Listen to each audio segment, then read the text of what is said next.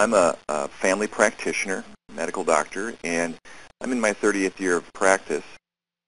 I did my training at the University of Illinois Abraham Lincoln School of Medicine in Chicago, and then specialized in family practice at the University of Cincinnati, in Cincinnati, Ohio. And I've been a clinician in mostly rural areas of Kentucky for the last 30 years. I have had experience in clinical research and some phase 2 and 3 FDA studies on pharmaceutical and non-pharmaceutical products. So that's been an intriguing area of my career. And I also have had training in functional medicine and have enjoyed sharing concepts and ideas with my patients about non-traditional or complementary and alternative treatments for various issues in health over the last 15 to 20 years. Additionally, I operate and own a addiction recovery clinic with my wife, Patty. And so we treat patients with opiate addiction and have done so for the past 8 years.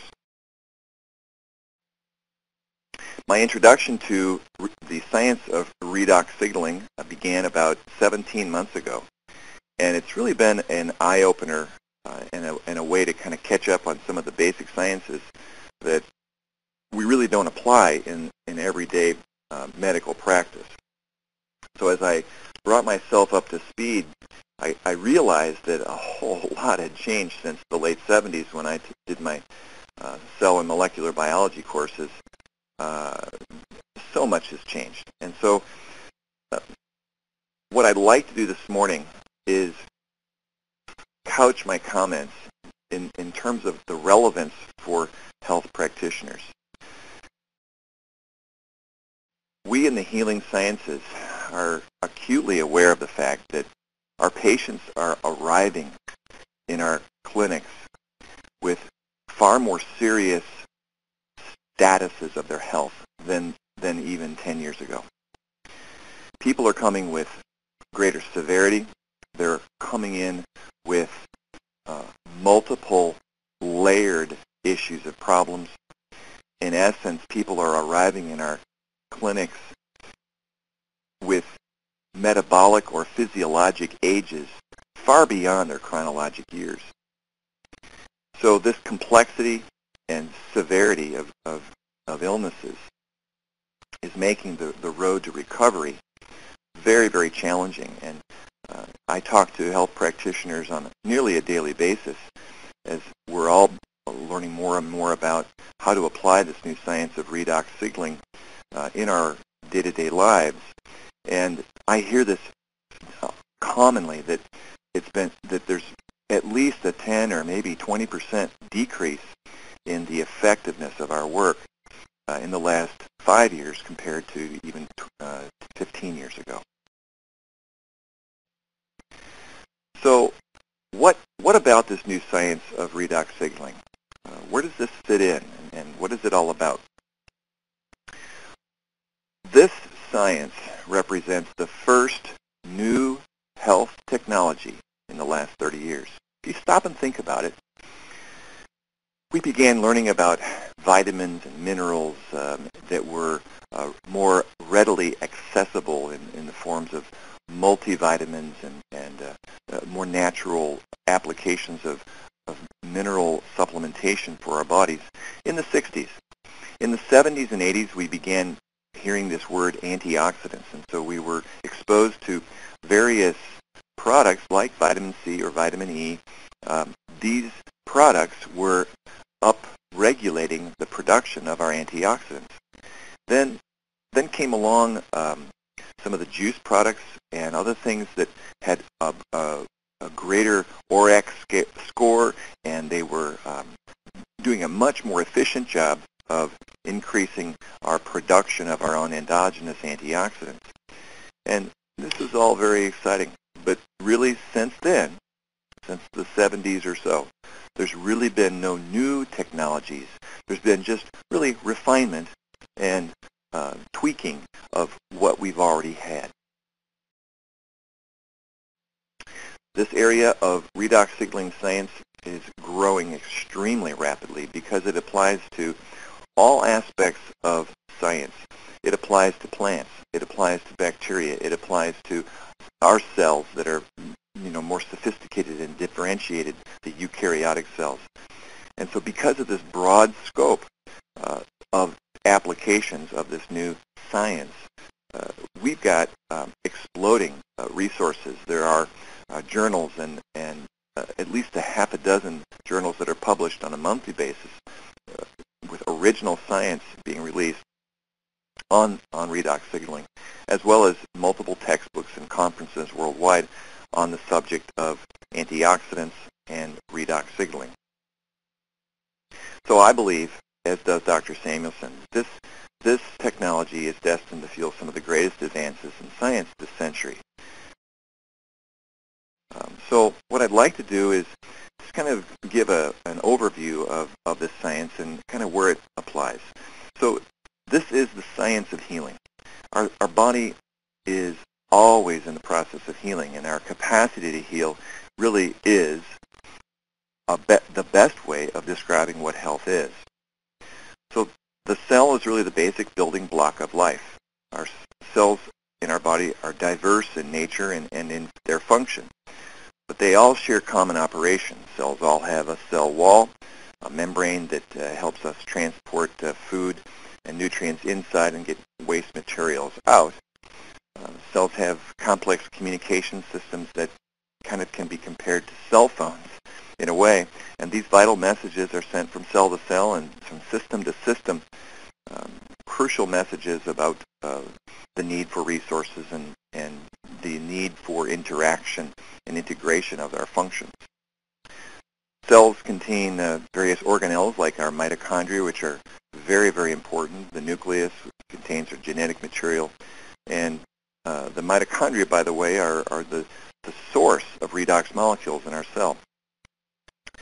Mitochondria produce energy through the process of oxidative phosphorylation.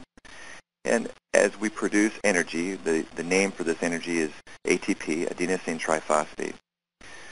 As we produce this energy, the mitochondria create redox molecules in our cells. And these molecules have a purpose. Their job is to donate or accept electrons and to help the various cellular chemical pathways. It allows those through those donations or acceptances of electrons, our body can function. If we fail to produce these redox molecules, we perish. We perish within hours, and this is how important they are. And so back in the late 70s when I was in college, we didn't really know that these molecules had a purpose. We knew they were produced. We thought they were kind of a waste product or an exhaust product, but today we know they're absolutely vital. So let me talk a few seconds about some of the systems in our body, and these are systems that actually utilize redox signaling molecules. The antioxidant shield system is crucial to our body. It helps us protect ourselves from toxins, from metabolic waste, and from free radicals and things like that. And so we have really two crucial antioxidant molecules that we produce. These are complicated enzyme-like molecules. The first one's called glutathione peroxidase, and the second one is superoxide dismutase. So these are vital antioxidants. Their production is under the regulation of the transcription factor, and certain nutrients that we eat will help translocate transcription factor so that the nucleus will be stimulated or directed to help produce more or less of these critical antioxidants. But what we've learned is that just having them present doesn't mean that they're operational or that they're functioning with efficiency. These antioxidants have to have certain redox signaling molecules, they're called reductants, that actually donate electrons to allow these antioxidants to neutralize the dangerous toxins and free radicals. These toxins and free radicals typically have a positive charge. And so without an abundance of these negatively charged little tiny particles, little tiny redox molecules, these powerful antioxidants are really unable to neutralize these dangerous toxins. So that's where we activate the efficiency of our antioxidants with redox signaling molecules. The cell membrane transport system is essentially lubricated by the presence of redox molecules. This whole mechanism kind of slows down into a sluggish, boggish type pace without the presence of these little tiny molecules to activate it. So in other words, we can't get food and nutrients in and oxygen into our cells without the presence of redox molecules, and likewise we can't release the waste. So that membrane transport system is critical to be really allowing our body, our cells, to have good health. The communication system, like I mentioned, the cell phones that our cells have, are absolutely critical, and cells need to be able to talk to the nearby cells in a, let's say there's a group of tissue, let's say it's your liver cells, and liver cells talk to their neighbor liver cells, and when a cell is stressed or challenged, it's going to try and take care of repairing itself. But if it's in trouble, it's going to signal to the neighbor cells, look, I'm beyond the repair, I'm going to go ahead and commit cellular suicide, and it will actually kill itself. It's called apoptosis. But that needs to signal to the next door cell to say, look, I'm leaving. It's time to replicate so you can fill in the gap and replace me in my absence. And so without redox signaling molecules, these are the messenger molecules of communication. It's as though your cell phone doesn't have any bars, calls get dropped, and there's no ability to communicate. So healing in homeostasis is the best way to really define health.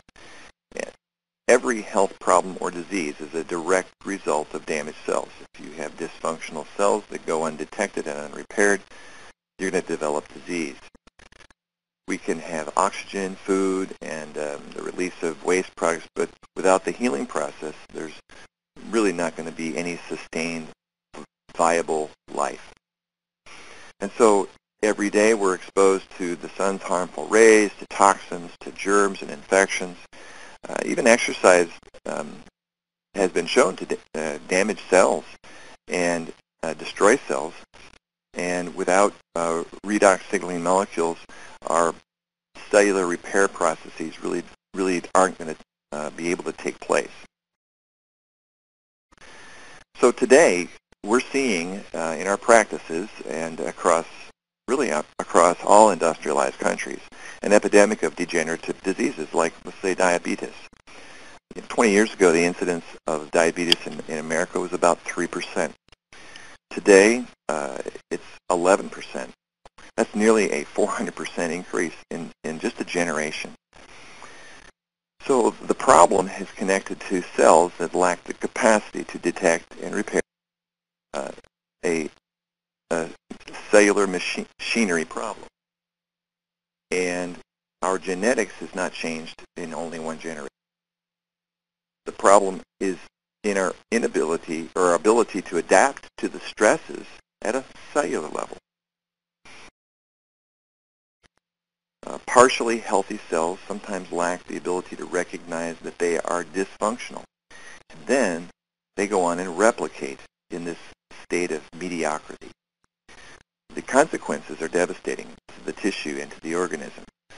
So redox signaling science is demonstrating that when there is the presence of balanced redox signaling molecules, this allows cells to detect and repair and replace themselves efficiently.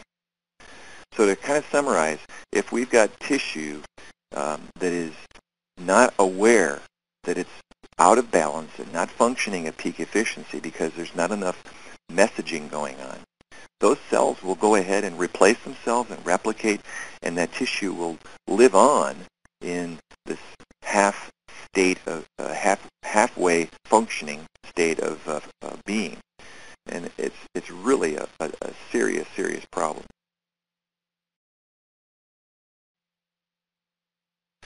So cells have a job in our body.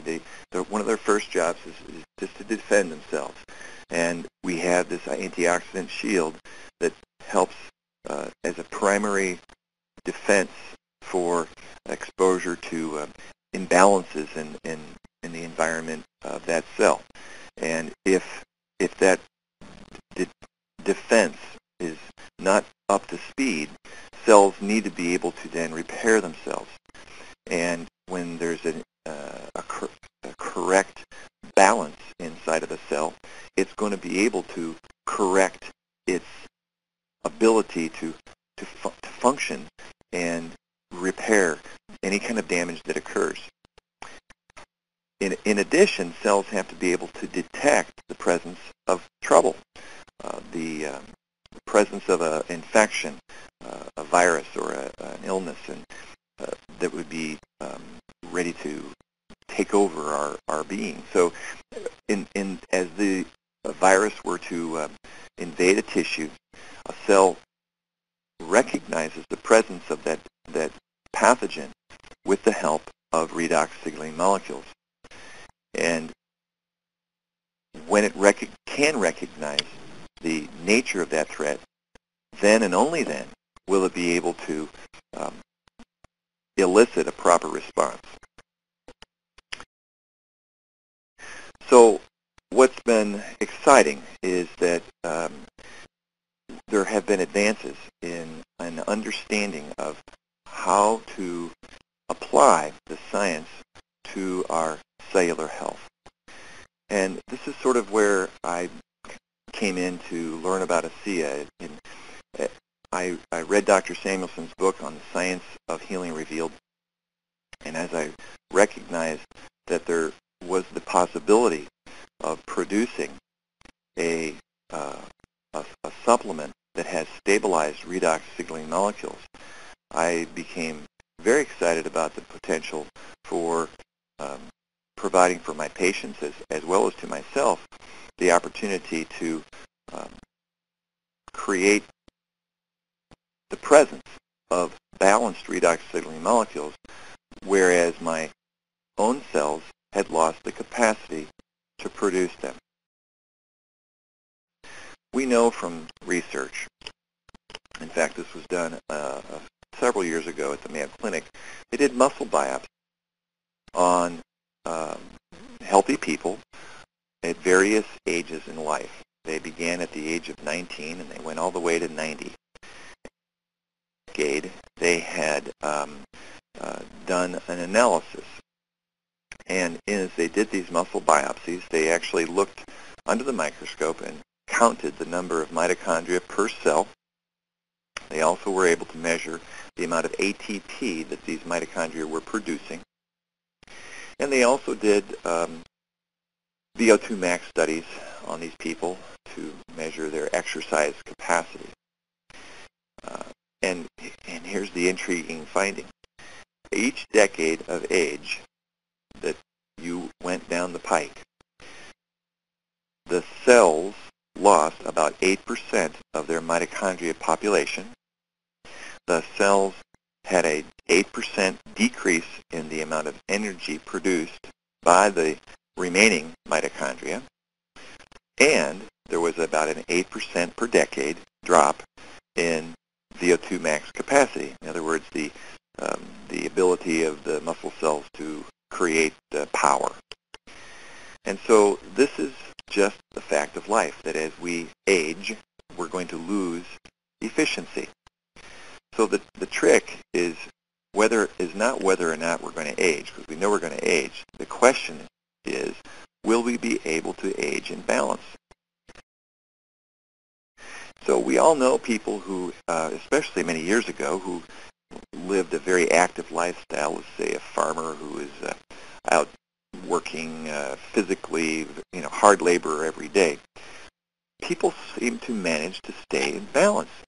And today, as we have a more sedentary lifestyle and our diets are full of more refined foods, we're missing some of the key components that our lifestyle used to provide. And so we're in desperate need of support. And so concept was, would it be possible to create a stable form of redox signaling molecules that we could supplement our cells with? And the answer is yes, as it has been done.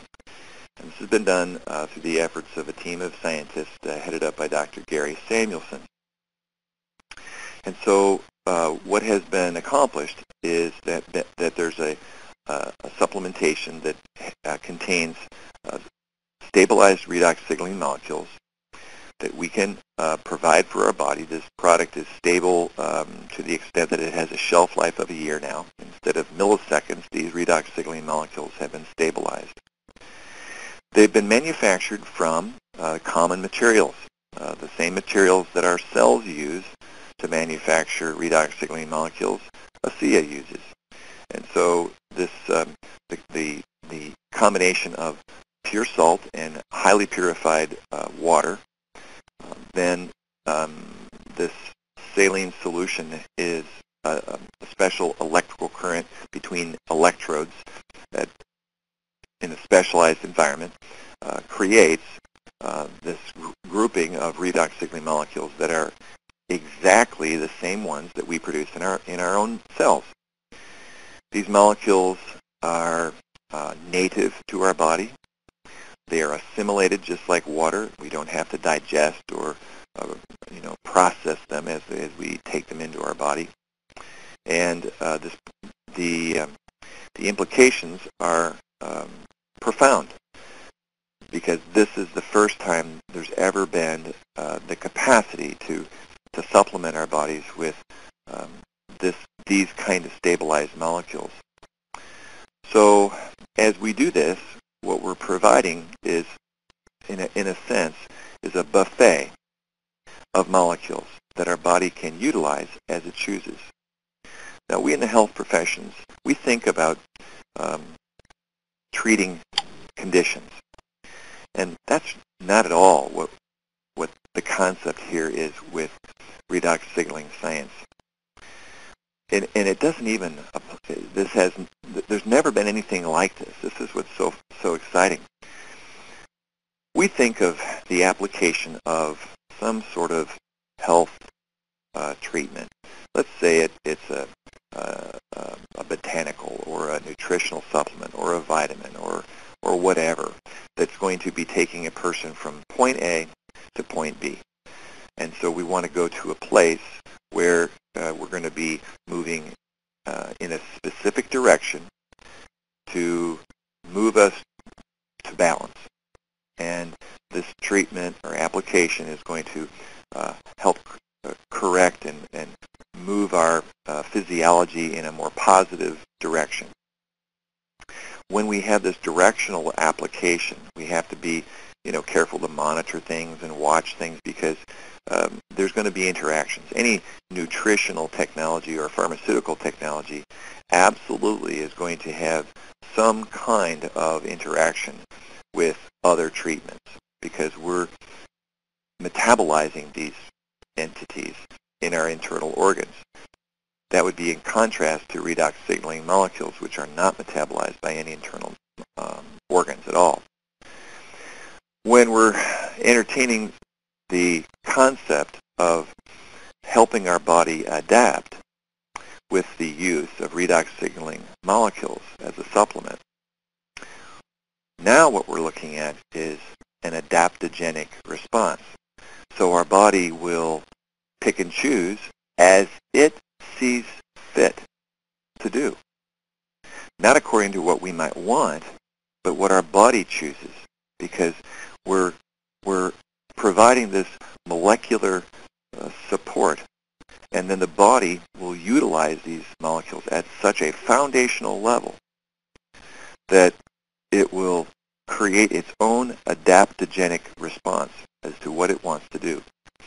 So if we have a problem, let's say, with our metabolism, and it's way too slow, we're feeling sluggish and lightheaded and weak and sweaty, and we're finding ourselves reaching for food all the time because we're trying to kind of rev up our metabolism. We find that when people drink ASEA, which contains these balanced redox signaling molecules that are stabilized, that things normalize. On the contrary, when people's metabolism is running with numbers that are too high, and people are having to be very careful about their intake of carbohydrates and very careful about restricting calories and so forth, we find that the metabolism comes right back down into balance with having this foundational support. So it's very intriguing that we're just allowing the body to tap into its own wisdom. It knows what to do, but it hasn't had these kinds of resources since we were youngsters. When we're born, when we're, in our youthful years before our teens, we really have tremendous cellular efficiencies. That's why we can, go all day and play outside and, run and play and do things and really never feel sore the next day, because we repair almost while we're playing as children. And then as we age, we lose that efficiency. I'm reminded of marathon runners who, to qualify for the Boston Marathon every decade pretty much, the times go up about, interesting, about 10%, not dissimilar from the study from the Mayo Clinic. And so this, as you might guess, has been a very interesting secret weapon of many professional amateur athletes who are looking for a competitive edge. And I can speak anecdotally about myself. I have enjoyed endurance running for many years. In my 40s, I competed in nearly a half a dozen marathons. And then I couldn't train any longer. I would try and put the 25 to 30 miles a week on, and my body just couldn't take it. So in my 50s, I've been unable to really do any kind of training for long-distance running until now. And so about 6-7 months ago, I began training for a May 1st marathon in Cincinnati, and my body held up quite well, and I managed to run faster on May 1st this year than I did 10 years ago in my race. And although I'm not a speed demon, I'm excited about being back in the game. And I'm back in the game because I'm taking advantage of a new scientific breakthrough.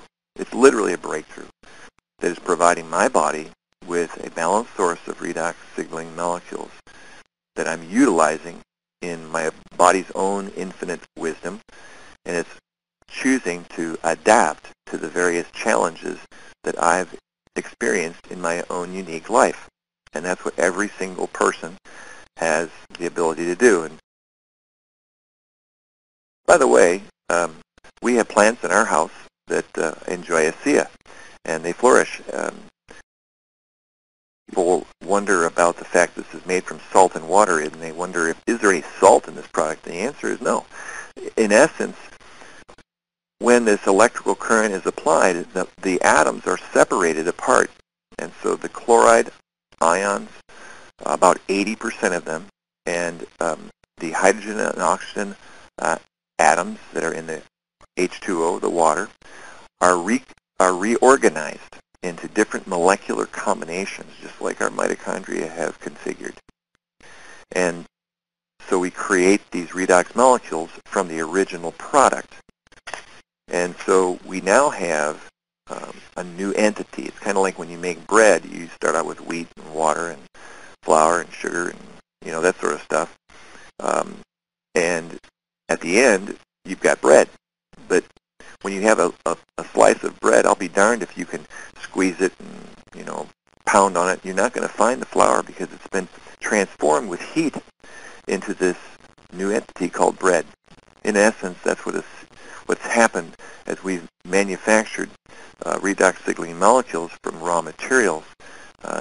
There's a tiny amount of sodium that is maintained in the product to create some electrical neutrality, and it's an insignificant amount of sodium.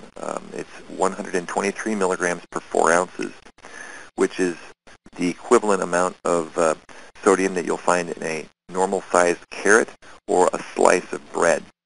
So if your diet will allow for a slice of bread, you're going to be A-OK consuming ASEA. So, are there any contraindications to the use and application of redox signaling supplementation? The answer is no. There are no pharmaceutical products that this product interacts with, which is a fantastic thing. Even people who are taking medications like Coumadin or they're taking sophisticated treatments such as medications to prevent rejection of transplanted organs. We've not had any, there's no evidence nor is there any scientific theoretical capacity for redox signaling molecules that are native to our body to have any drug interaction. So we describe ASEA as transparent to pharmaceuticals and nutraceuticals. So it has a wonderful safety profile. This product has no known toxicities. That's a very rare statement to be made. We have scientific studies on human cells that demonstrate that there is absolutely no evidence of toxicities, even at amounts 20 times the levels that you could obtain from oral supplementation of ASEA. That's fascinating. And then on the topic of science, we have in vitro studies on human endothelial cells that demonstrate ASEA increases the effectiveness and efficiency of glutathione superoxide dismutase by more than 500%. And in addition, we upregulate the production through translocation of transcription factors for approximately 2 hours after consumption. The other interesting component of that, for those that are familiar with that from other nutraceutical products that do similar things, ASEA does not have any evidence of an inflammatory response that many other nutraceuticals do when there's upregulation of production through translocation of transcription factors. This is a very unique phenomenon, and it's sort of raised a lot of eyebrows into how that could be possible, because typically that is a side effect of increasing the production of these powerful antioxidants. So I'd just kind of like to close with some summary statements, and that is this. Cellular health is really the most important concept to grasp here. If our cells are healthy, then so are we. If we have a health problem, we know we've got damaged cells. And so we've got to think cellular. And the most important cellular function is the maintaining of a balanced redox potential in our cells. And so this redox, the word redox is an acronym for oxidation reduction molecules. And so that's where the redox comes from.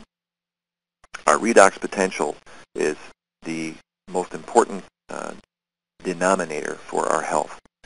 And so if we have the ability to maintain a balance in our redox signaling molecule milieu, so to speak, then we have the ability to adapt to all the challenges and stresses and issues that we are confronted. And we're going to have to adapt. That's just part of life. And so to have this capacity is fascinating, and it's empowering, and it's changing the way I have looked at health. After 30 years in medicine, I've kind of developed an understanding of how things tend to work out. When you are in this spot, let's say a condition, we kind of know what it's going to look like in 10 and 15 years. Today, as a result of this new potential to provide balance in our bodies, I've had to throw out my old paradigm. And I look at health and life very, very differently. It's exciting to not have to tell people any longer that they're just going to have to live with it, because I don't know that now because of what I've watched with the power of this new technology and this new science as we find new and innovative ways